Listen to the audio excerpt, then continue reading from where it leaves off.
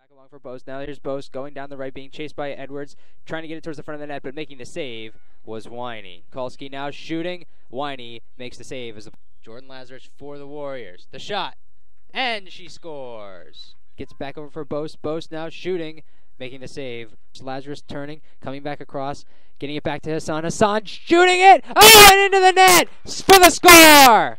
Trying to find Ross. Jumping up to get it was Winey. Post with the kick.